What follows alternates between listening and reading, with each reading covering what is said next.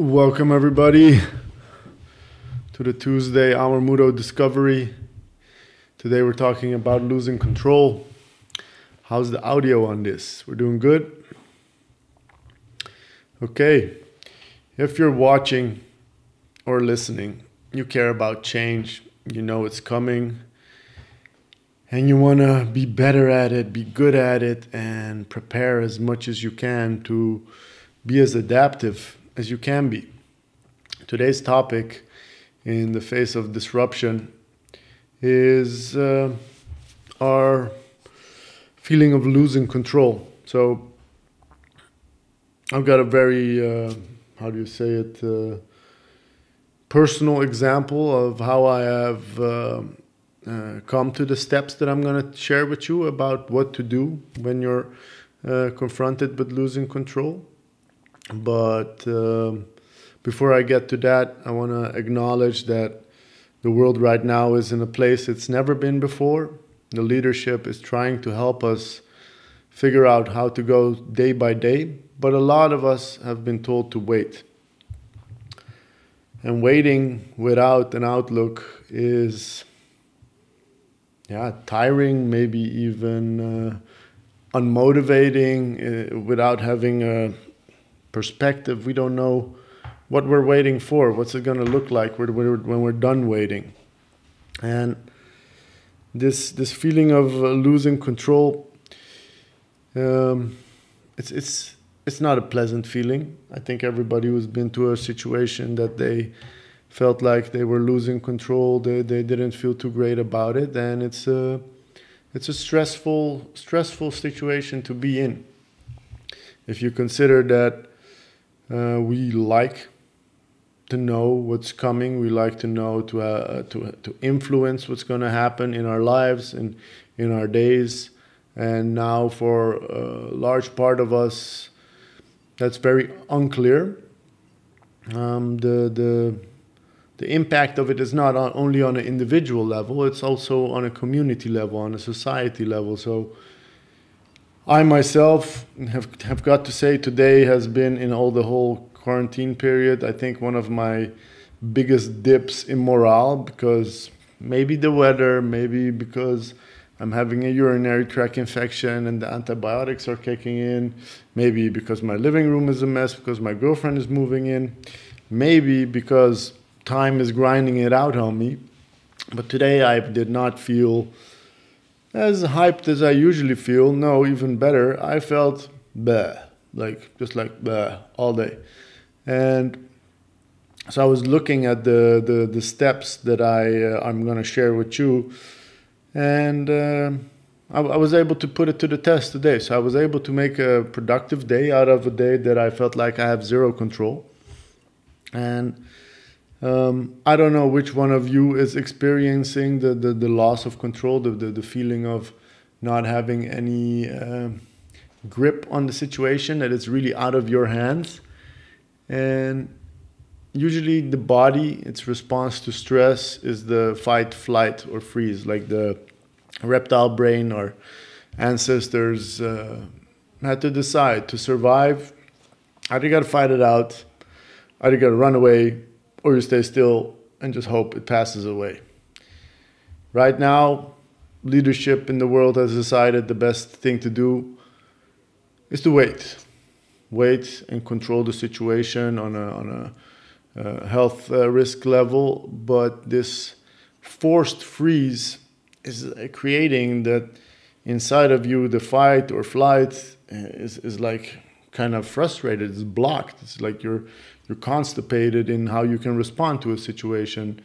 Today, even in the Netherlands, which is like a very mature democracy, people are protesting against the measures we're taking against this virus. And I don't think it's unreasonable to feel the way we're feeling.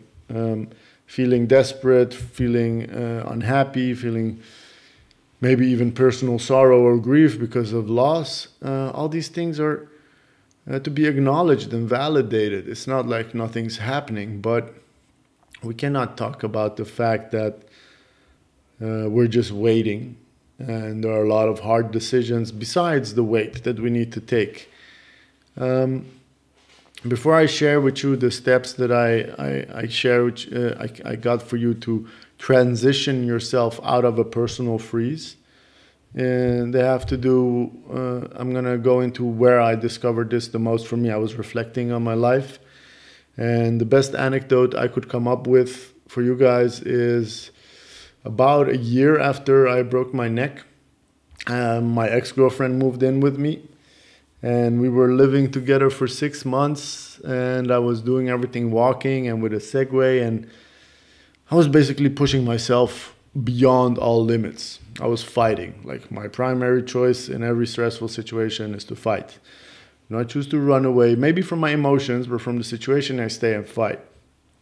And I had to be committed to the hospital again to figure out what I'm going to do, because my body was just imploding. Too many injuries, could barely walk, I was not functioning. And after a week of being tested in the hospital, I came back and I discovered a whole big bag of empty bottles. And I was thinking to myself, like, I've been gone all week. I don't know where all these bottles are coming from and what's up with that. And as I was asking my ex this question, she just started laughing in my face and told me that she was an alcoholic. And yeah, I was just dumbstruck by that bold confession, just laughing in my face like I was the stupid one for not noticing or not knowing. And then I realized, like, okay, this explains a lot why she has more trouble getting out of bed than me in the morning. Like, a whole waterfall of aha moments happened in my head. But I was still confronted with the situation that my girlfriend, who's been living with me for 6 months, who does not get off her ass, does not move, is not proactive in getting her life on her rails, is an alcoholic, while at the same time I have to go back to the rehab clinic to maybe get a wheelchair and figure out what to do with my body after fighting for about 2 years. And just to make a little cherry on the top, I had to hand in my thesis in 2 weeks, because I've been out of the running of school and for a year, and I spent 6 months getting back to my thesis. So boom, all this hit me in the face in one go. I took a moment and I decided on that spot to break up with her, ask her to leave out, to move out, get a house, figure it out, whatever she needs to do to get out of my life, because I was not looking for carrying somebody else's dependence on a substance with me. I had enough battles of my own to fight, so to say. And the decisions that I had to make in that moment were like, okay, if I stay with her in one house, it's going to implode. So I have to decide to stay at my mom's, maybe on the couch for a couple of weeks, so I can focus on finishing this thesis, because I want to be done with school. And then from there on, whatever it is that is required for me to get my body back in shape or on track or less pain. I wasn't sleeping well. Sign up for the rehab clinic. It was all bad, like ugly, painful, uncomfortable, depressing, caca.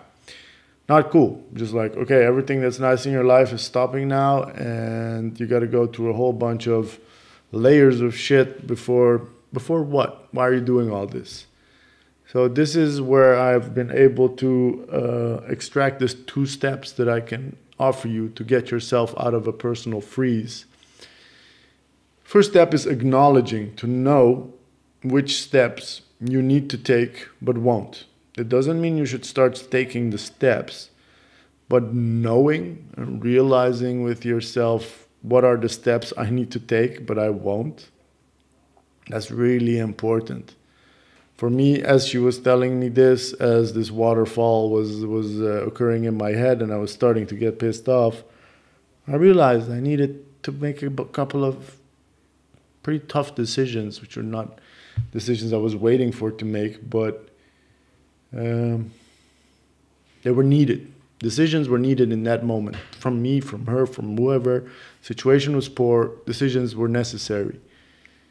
Knowing what these decisions are, which steps need to be taken, it's really important. So I knew I need to go to rehab. I need to finish my thesis. I need to not live together with a person who's self-destructive. These are the steps. Oh, fuck. That's the second tip I have for you. When you know the steps, you're like, oh, fuck, I don't want to take these steps. It's important to visualize what comes after the whole oh, fuck period. How do you transform the current oh, fuck into a future oh, snap? Look at my life now. I went through that valley and I came back, and I know how tough it was. To get yourself there, to jump into the valley and be like, okay, I'm ready to get dirty. I'm ready to like put in the work. You gotta know what you're doing it for. So some type of visualization. And I was just, for me, the visualization was, oh, student debt's gonna be like cut in half if I get my degree. I might be able to go outside again and sleep again if I go to rehab. And I won't feel this dark energy that I've been having around me for such a long time.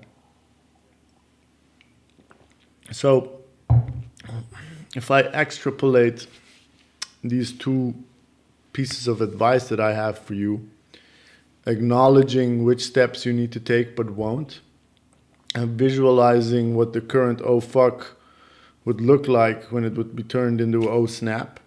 These two steps right now are pretty hard. The first one I think is doable. Like one of the first podcasts I made was about the financial implications of disruption.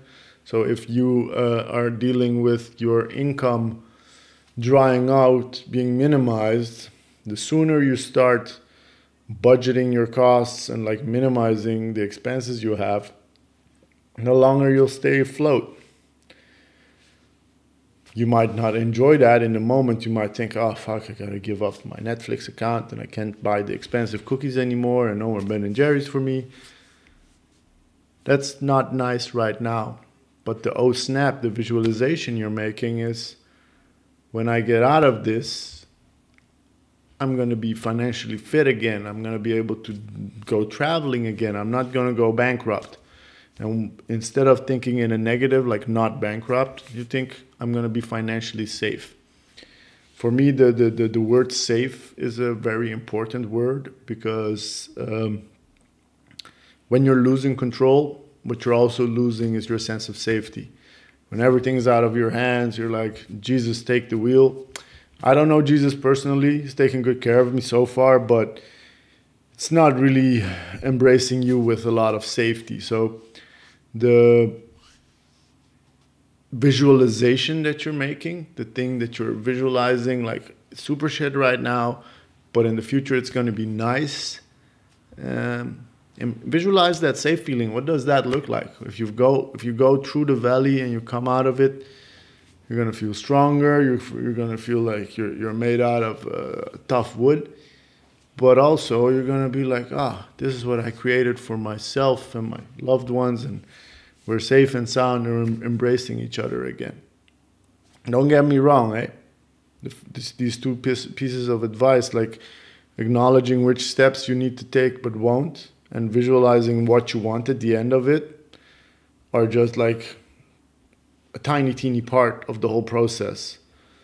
The transition itself takes a lot of hard work, patience, and luck. And it starts with faith.